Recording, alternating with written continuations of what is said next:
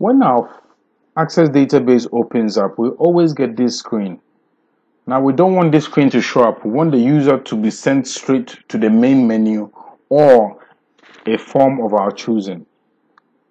To accomplish this, we go to the File menu, go to Options, and in the Options menu, navigate to the Current Database option. And here we can even give the application a title to appear on the title bar. So we want to call this Heart-to-Heart application. If you have an application icon file picture, you can actually browse for it here. What we're concerned with here is the display form on open. So when this database opens up, we want the main menu to open up. And you can see that all forms have been listed here.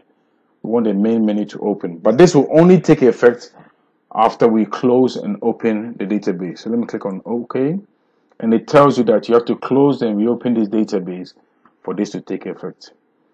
I also want to dock the access objects and also dock the toolbar when this application opens up. So let me close it and open the application again. And there we have it. The main menu opens up on System Start. And then we can start using our buttons which have been linked to tables, perform actions on the tables, and go back to the main menu.